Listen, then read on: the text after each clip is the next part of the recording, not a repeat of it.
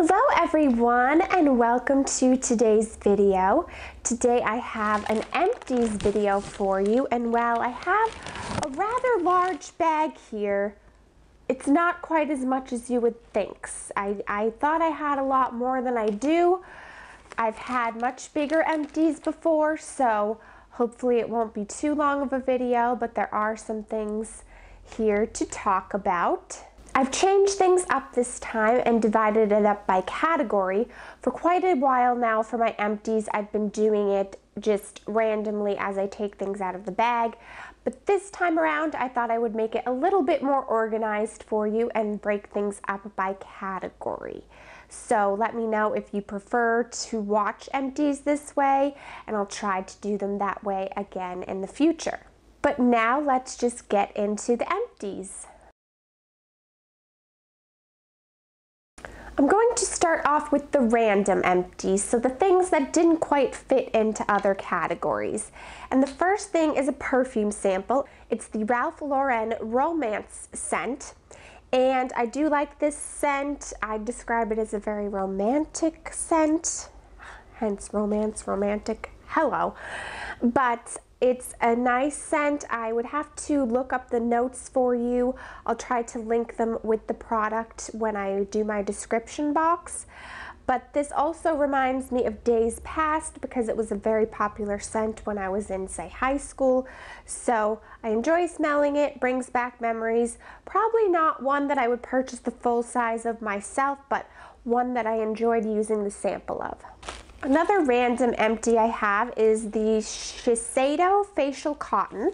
I used up this whole package. It took quite a while for me to use it up, but now that I've tried them, it's tough to go back to those Target cotton rounds. I use those to remove nail polish and things like that, but as for the face, using toner or anything like that, I definitely prefer these ones. I've already repurchased them and will continue to repurchase them because they're really great. The final things for the random empties are nail polishes. Starting off with one from Revlon. This is their Top Speed Fast Dry Nail Enamel. Now these are quite old, so I don't know if they even make these lines anymore or these colors, but they've gone bad while the bottle isn't completely empty, because I don't know that I could ever completely empty a nail polish. They have gone bad and the formula doesn't work in the way that it once did, so I'm getting rid of them. But this is the color 555 Orchid, and it was a very nice shimmery purple color that I enjoyed wearing. And the other nail polish is from OPI, and it's the color Waka Waka. Yet I'd never had a Muppet collection that I know of, so this must have been named for something else. But this was a more sort of burgundy, darker color that I enjoyed wearing in fall. But again, it's just gone bad, so it's time for it to go.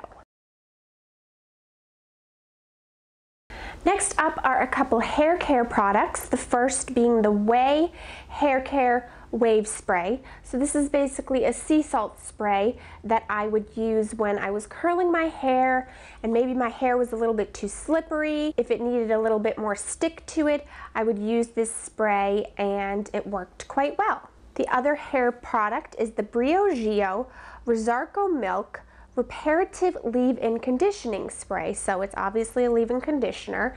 Worked really well at detangling, smells good.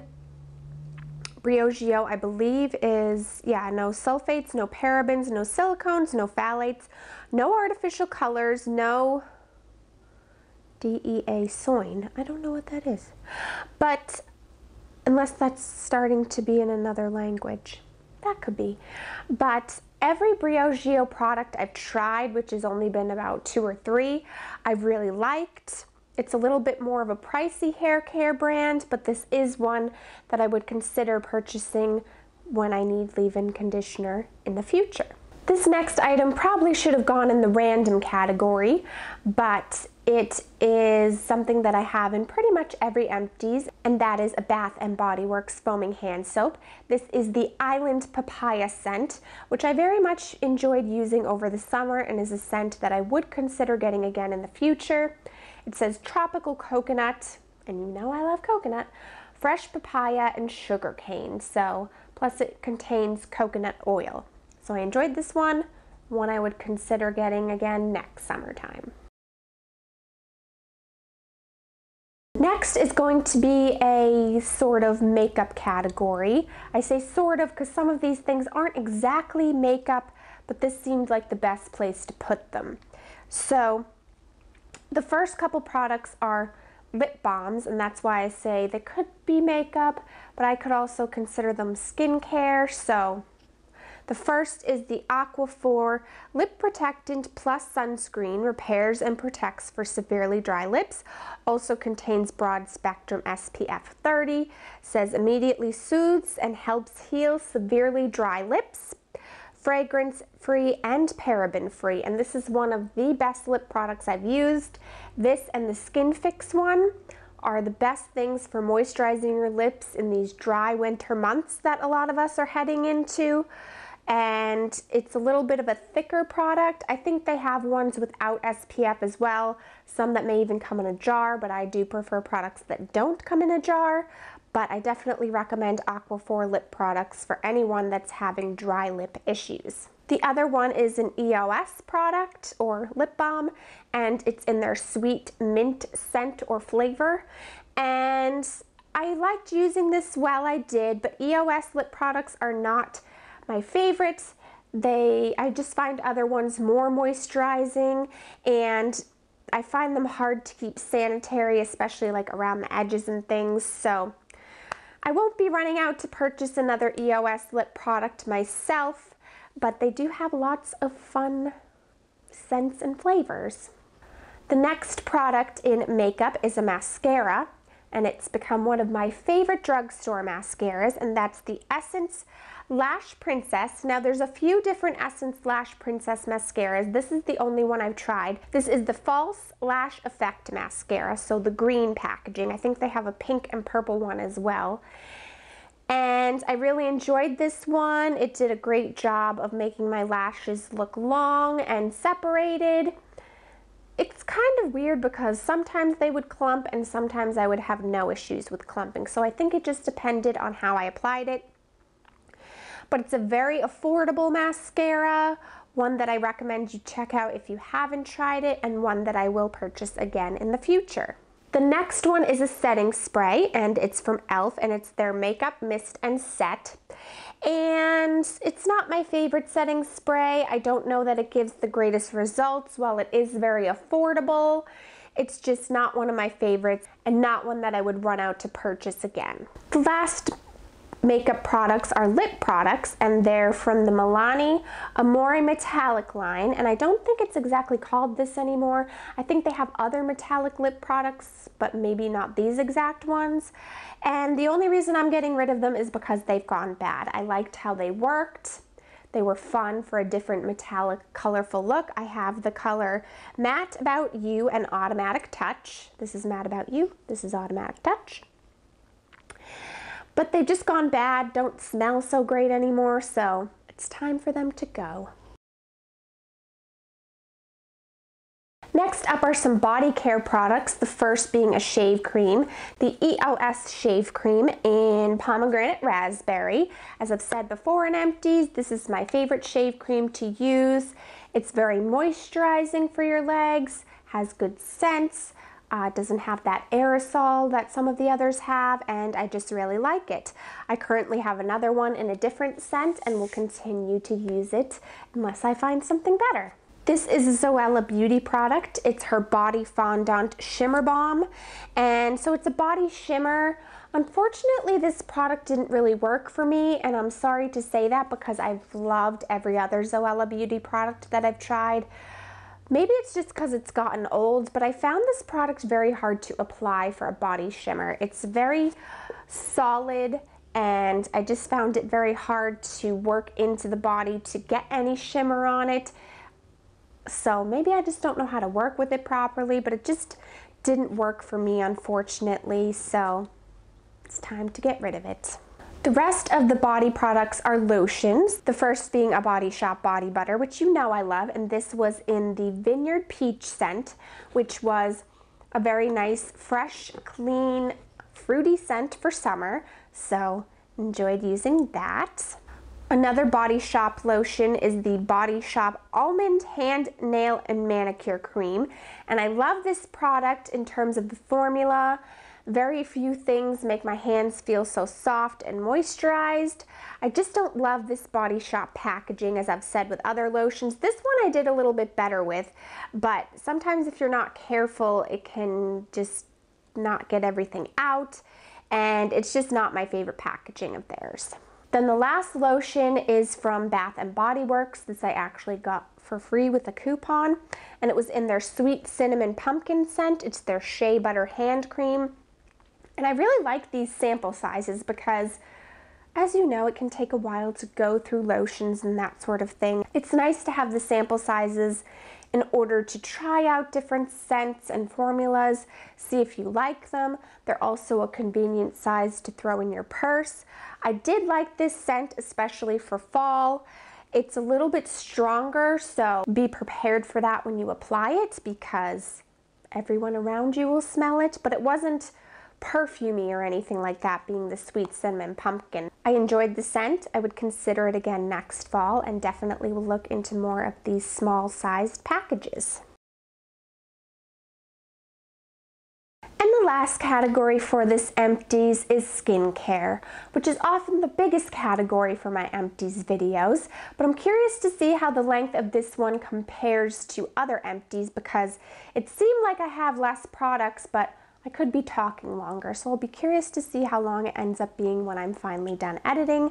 But now on to the skincare items. The first being a sample size product I used up from Clinique. It's their Clinique Pep Start Eye Cream, and I like this one in terms of it gives good hydration under the eyes. I don't have a lot of negatives about it. It just isn't a miracle product for me. It doesn't do unbelievable things for my under eyes. I mean, it does have a brightening effect, but there are just other eye creams that I prefer. But if I was to get more samples of this one, I would be happy to use them. Used up some e.l.f. Makeup Remover Cleansing Cloths. These are affordable ones that I don't mind using. They're not the easiest ones I've ever used, but for an affordable drugstore one, they work pretty well. Another sample skincare product from Biossance. This is their Squalane Probiotic Gel Moisturizer. I really liked using this product, really liked the way it felt, but because it was such a small sample, it was hard to see if it gave great results. I liked how my skin felt with it. I liked how my skin reacted to it, but without having the full size, which is quite expensive, it was tough to tell with this one. I used up a toner. This is the Lush Breath of Fresh Air Toner, and I basically use toner a lot of the times, like when I'm doing videos like today, and I'm trying to make sure that all that makeup is really removed. So it does take me a while to get through toner, but this was not my favorite. I do prefer the Body Shop toner over this one. There's nothing necessarily bad about it. I just prefer the Body Shop one over this one. I used up my face wash, which is the Cetaphil or Cetaphil Daily Facial Cleanser. This is the one for normal to oily skin. I did purchase another Cetaphil cleanser, but it's one of the more moisturizing ones for winter because while this one works great, I needed something with a little bit more moisturization going into the cold winter months. This is a product from ROC, or R-O-C. I'm not really sure how you're supposed to say it, but it's their Multi-Correction 5-in-1 Restoring Night Cream. And especially for night products, I've really enjoyed this line. I'm currently using a different one that has retinol. I don't think this one has a retinol in it, but I definitely recommend this brand if you're looking for a good skincare brand that you can get at the drugstore that I would say is not affordable, but it's not expensive like some of them can be either, so it's kind of in the middle. But I liked this product. I don't really remember if it gave me significant results, which means it probably didn't because I tend to remember those products, but definitely look into this line and see if there's anything that might work for your skin type or your skincare needs. Now for the final product in the skincare category, and the final product for this Empties, and it's a product from Drunk Elephant, and it's their C Firma Day Serum, and this lasted quite a long time. It's 1 fluid ounce of product. You know I love the Drunk Elephant packaging because it keeps everything contained and protected from lights and the air, and it's easy to use, just a pump like this. I did enjoy using this C serum. Evidently using vitamin C on your skin can be quite good for it. It's supposed to reverse a lot of those dark spots that you may have gotten throughout your lifetime. And while I liked this one, I'm currently using a different vitamin C product that I think I might like even better. So stay tuned for a favorites or an Empties to learn more about that. But this is a good one if you're looking for one. I know I'm not a skincare expert or an ingredient expert, but I know that there are specific things you're supposed to look for to make sure that it is a good quality vitamin C product. A lot of people have done Drunk Elephant reviews and talked about that. There's one person I watch on YouTube, Stephanie Nicole, I believe is her name. I hope I'm not getting that wrong, but I'm going to link her video down below where she talks about this product because she goes all into the science behind it and what ingredients to look for, so that might be helpful for you. I hope that you enjoyed this Empties video. Please give it a thumbs up if you did. Also, leave me some of your favorite skincare products in the comments below because I would love to learn about new ones. I'm always looking to try new ones, and I would love to hear your recommendations. Make sure that if you are not subscribed, you go and hit the subscribe button as well as the notification bell so you'll be notified every time that I upload a new video. This will ensure that when I put up my 12 Days of Christmas videos and my vlogs, you will be notified and know that they have been posted. I hope that you're having a great day, a great week, a great month, whatever you're up to. Make the most of it, enjoy it, and I'll see you soon. Bye!